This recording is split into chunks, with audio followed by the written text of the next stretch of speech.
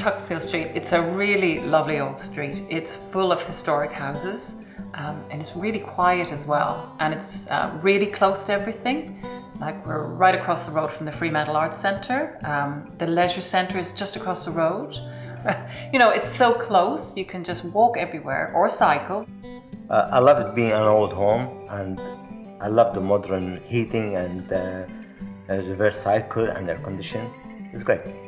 It's also alarmed, and so that makes it really secure as well.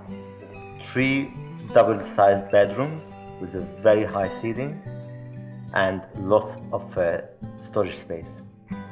It's got this fantastic big bathroom as well, and we've got this amazing old clawfoot bath, and that would have to be, I think, our favourite. The living room has an open gas fire, one of those old-fashioned ones, which really suits the house. We also have a really huge kitchen because Ali is a chef. Oh, I love the kitchen. I can cook in the kitchen. Not only one kitchen, 2 kitchens. Outdoor kitchen. It is a commercial kitchen. I have a wok burner, a Japanese Weber, and a grill, and it's all commercial. And I can cook all year round. The laundry is separate from the house, and it has these great big stainless steel benches, and there's lots of storage space.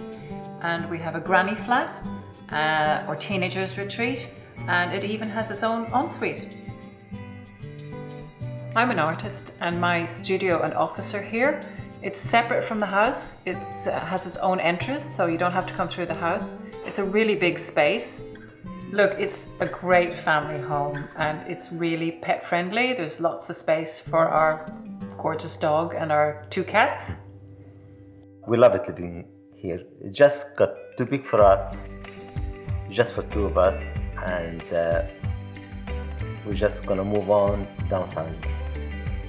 And we wish the next couple they will have as much fun as we had.